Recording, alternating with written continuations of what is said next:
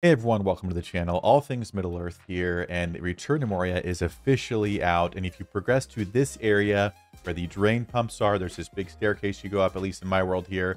You go up this staircase, and you're going to find a little surprise in the water here. And as the thumbnail showed, it's the Watcher in the water. And I'm going to show you very quickly how to take care of him. Actually, very, very easy. You just need the right gear to do it. But difficulty-wise, I was almost underwhelmed by it. But if you have found him or wondering how the heck to take this thing down, I got you covered in just a second.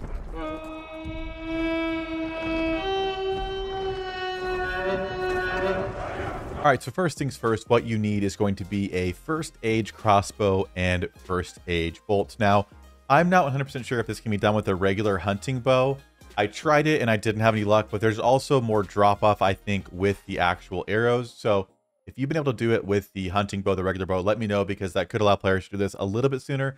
But honestly, around this stage you should be at, you should probably be close to having the first age crossbow anyway. So it's pretty sweet.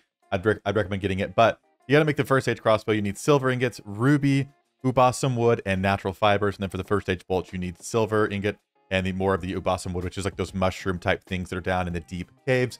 You get all that stuff together. You make some of the bolts. You make the crossbow, and you're only going to need 4 bolts. Now, whenever you're ready, you go ahead and travel back to the great drain pumps of the lower deeps, because that's going to be where the Watcher is. Again, at least in my world, I know there's some procedurally generated stuff, so I'm not 100% sure how different things can be, but I do believe the drain pump part will always be similar in all the worlds. So head over to this spot, and I'll put some footage up on the screen now. And again, it's very, very simple. As you can see here, I'll kind of cut it together very quickly. All you have to do is shoot the crossbow bolts at the red eyes that are on the Watcher in the water.